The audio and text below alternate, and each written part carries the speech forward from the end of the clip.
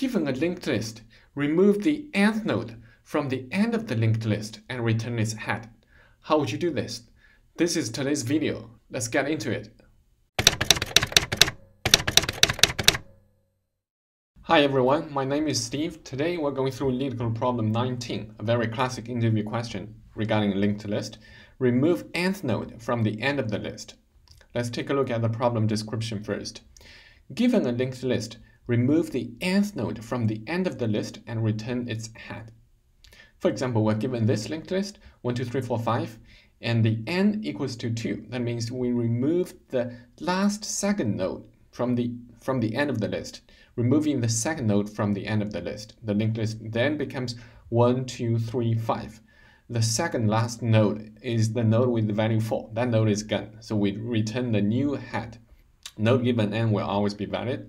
The follow-up is, could you do this in one pass? The reason it's asking this follow-up that is because very straightforward or intuitive solution, which is we can do it in two passes. First pass will just traverse from the very beginning towards the end, and then we know the length of this linked list. We know how many nodes are there in this simply linked list, right? And then at the second pass, we'll just go towards the nth node from the end of the list, and then we'll just cut it off. Remember the technique we just discussed in the video about delete a node in the simply linked list. In that one, we are only given access to the node that needs to be deleted. Remember we talked about usually the technique is that we'll assign the node that needs to be deleted its previous node's next pointer towards the node that needs to be deleted its successor. That way, the node that needs to be deleted is gone because it's not linked to its predecessor anymore, so it's gone. We can use that technique, but basically back to the point, what I was describing is the brute force or very intuitive solution is two pass. Why is two pass? Because first pass, we traverse from the start until the end of the list. That's one pass. We know the total length. The second path will go through until total length minus n. Right? Then we'll just stop there, and then we'll change the pointer. That's two pass. That's two pass. Of course, that's an acceptable solution. It's going to be accepted by the OJ. But if you get asked during an interview as a follow-up, how the interviewer is asking you, how can you do this in one pass? Well, we have gone through the problem description already. One common technique for these, remember that we discussed in array problems, in problems that are associated with arrays, we discussed the two-pointer solution, right? We have a left pointer or right pointer.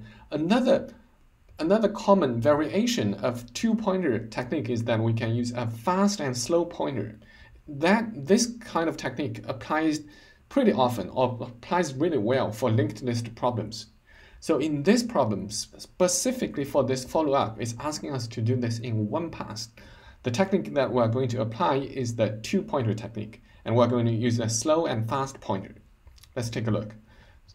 We'll still use this example, 1, 2, 3, 4, 5, and n equals to 2. Let's see. We're asked by this problem, 1, 2, 3, 4, 5. 5 is the tail node. That's it. That's the last node. And the question is asking us to delete the second node, n equals to 2. Delete the second node from the end of the list. In this case, it's 4.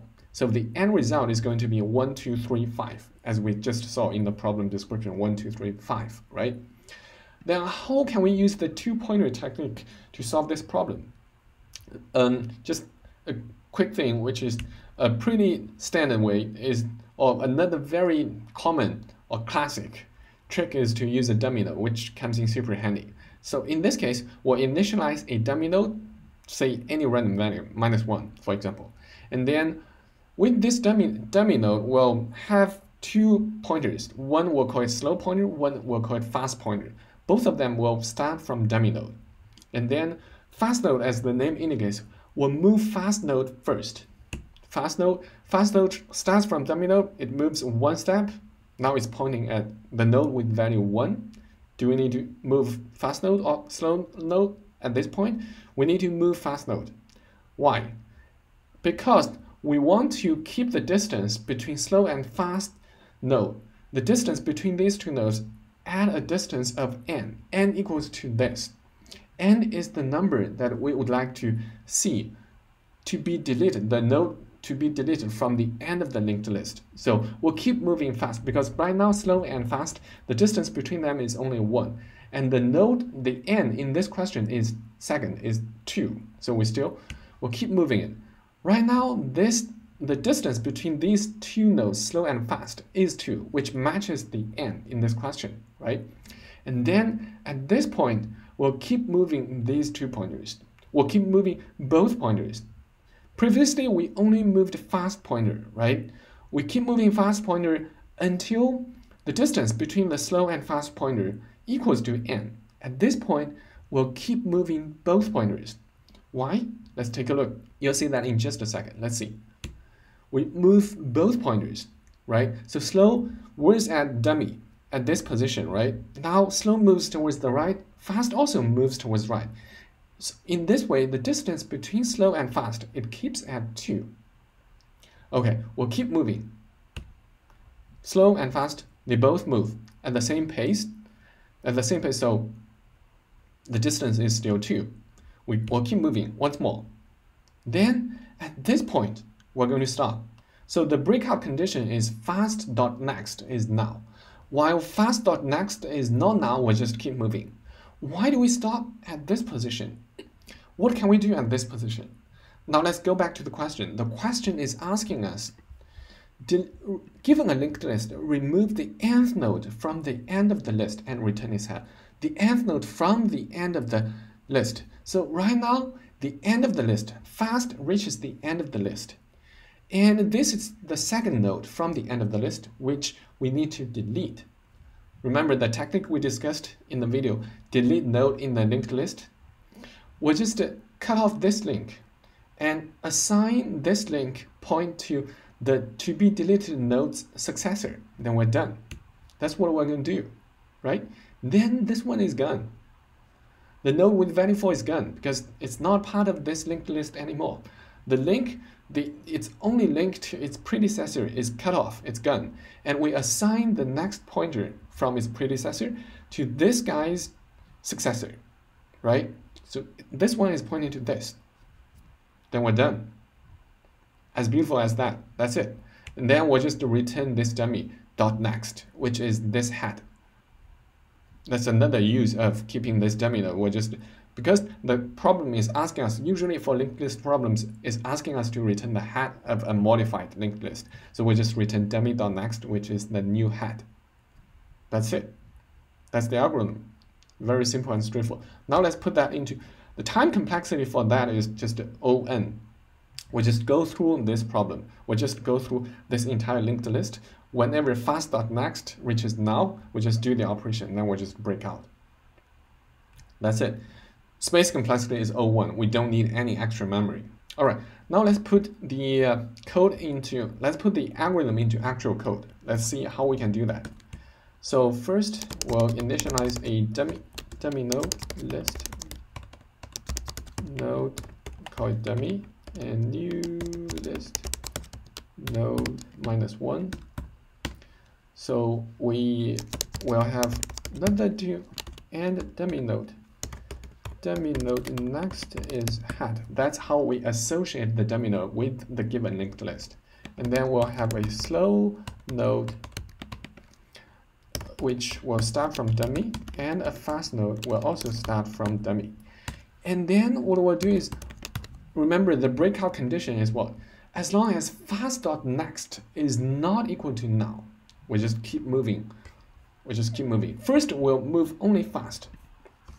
While fast.next not equals to now. First, we only move fast, right? Fast. This is the line we just keep assigning fast.next towards fast, so that we keep moving. Remember, in the very initial steps, this is the very initial state. We'll keep moving fast until the distance between slow and fast is 2, right? That's what we did. And then, how do we know that? What we'll do is that we will check if n is smaller than or greater to 0. At this point, what we will do is we'll assign slow.next to slow only at this point. So we'll keep decrementing n. We'll always keep decrementing n, but only when n is smaller than or equal to 0, we'll start moving slow. That is at this point. When n is smaller than or equal to 0, slow, the distance between slow and fast starts to begin at equal to n. So at that point, we'll start moving slow. We'll start moving both of them, right? Both of them. Until at this point, fast.next reaches now. Then we'll just break out of this while loop, right? And so at this point, what do we need to do? What we need to do is to assign slow's next. Remember, at this point, this link is still there. So that's the whole reason that we can reach this node. So slow.next.next. We'll assign this one to slow's next. That's what we did. We'll assign this one. We get this node first and assign this node towards the next pointer of this node. That's what we will do here. Okay. And actually, we don't need to check whether slow.next is null or not because there's a node here. Their given n will always be valid. Okay, let's just do that. Slow.next will assign slow.next here. In the end, what we'll return is just dummy.next. That's it. That's the entire algorithm that we put into the actual code. Let's hit submit and see. All right, accepted, 100%. It's just a one pass, but we use the technique of 2 pointers. This way, things will become a lot clearer and easier, and we'll do it only in one pass. That's a very common technique when it comes to linked list. We use 2 pointers. Previously, we discussed use a left and right pointer, but here we could use a slow and fast pointer, which is super common and popular in linked list questions. I hope this video helps you understand this problem and the solution to this problem. How can you do it in one pass? If you like this video, just do me a favor, hit the like button. That's going to help a lot with the YouTube algorithm. And also, don't forget to subscribe to my channel. I really appreciate it. And tap the little bell notification so that each time when I publish a new video, you're not going to miss out on anything. Really appreciate it. See you guys in the next one.